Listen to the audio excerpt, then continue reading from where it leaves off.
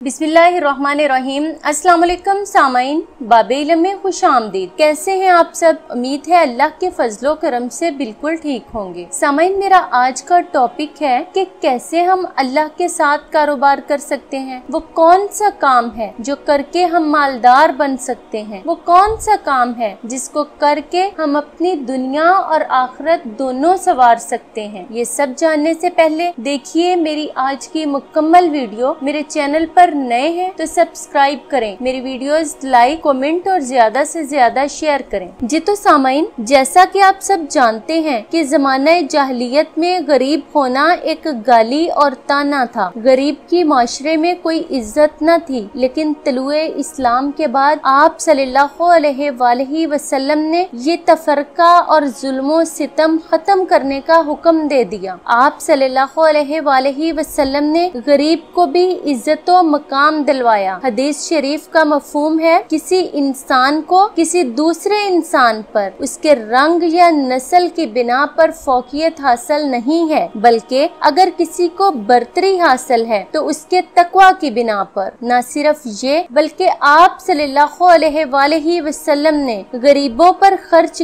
करने और अपने मालो दौलत में से उनको देने का सख्ती से हुक्म दिया है। कुरान पाक में अल्लाह पाक का इरशाद है कि वही लोग जन्नत के बागों और चश्मों के किनारों पर ऐश से रहेंगे जो अपने माल का एक हिस्सा दुनिया में गरीबों और मस्कीनों पर खर्च करते हैं। इस तरह एक और जगह इरशाद फरमाया गया कि जिनके माल में मांगने वाले और ना मांगने वालों का हिस्सा है, वही लोग जन्नत में इज्जत व एहतराम से होंगे। सामाइन, हमेशा अपने जहनों में रखें कि जो माल जरूरतमंदों पर खर्च कर दिया वो हमेशा के लिए जमा हो गया, और जो बचा के रख लिया वो जाया हो गया। सामाइन, ईमान के बाद सबसे पहला फर्ज सतर पोशी है। नमाज रोजा भी इसके बाद आता है। हमारे यहाँ क्या होता है, अमीर से अमीर तर है, काबिले 27 बंगलों में, उम्दा गाड़ियों में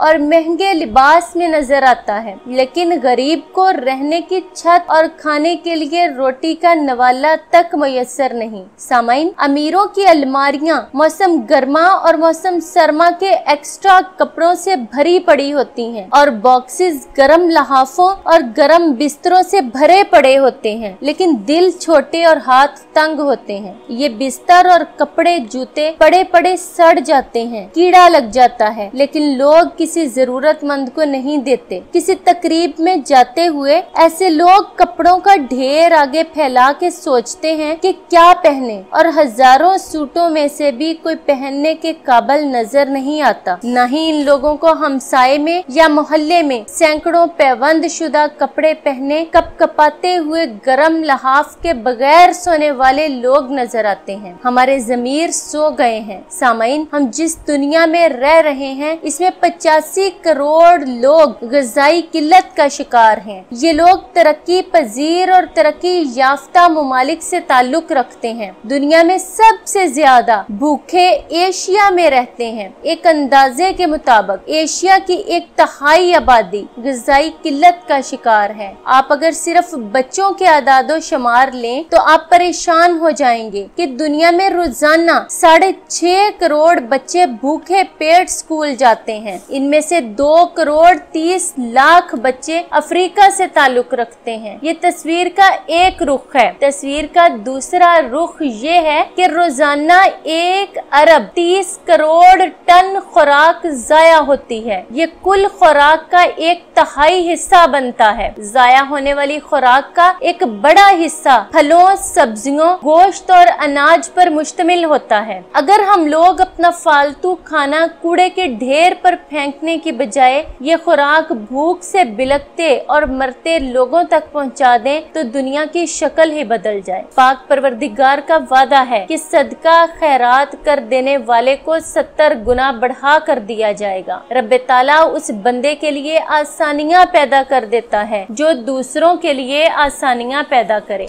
यही अल्लाह के साथ कारोबार करना और मालदार होने का बेस्ट तरीका है। तुम अल्लाह की राह में 1-2 व 10 गुना बढ़ा के वापस लौटा देगा। फिर मुनहसर है इंसान की नीयत पर कि वो जितनी सच्ची नीयत से काम करेगा उतना ही उसका अजर बढ़ता जाएगा और उसके रिज़्क और कारोबार और उम्र में इजाफा होगा। आप अपनी छत पर परिंदों के लिए दाना और पानी रख के देखें। जब आपके घर की छत आबाद होगी तो आप खुद ब खुद महसूस करेंगे कि रिज़्क में बरकत हुई है, कोई गैबी मदद हो रही है। आप किसी जरूरतमंद को अपने पुराने कपड़े देकर तो देखें, यकीन करें जो तस्कीन और दिली सुकून उस वक्त किसी की चमकती आंखें देख के मिलता है वो खुद नया सूट पहन कर भी नहीं मिलेगा। आप रोज अपने घर का बचा हुआ खाना किसी फकीर या गरीब को देना स्टार्ट करें। न सिर्फ रिज़्क में बरकत आएगी बल्कि दिल और रूह को जो सुकून मिलेगा वो मैं बयान ही नहीं कर सकती। आप किसी जरूरतमंद की मदद करें, मुश्किल में मुब्तला लोगों की मुश्किल हल करने का बाइस बने। रब्बे ताला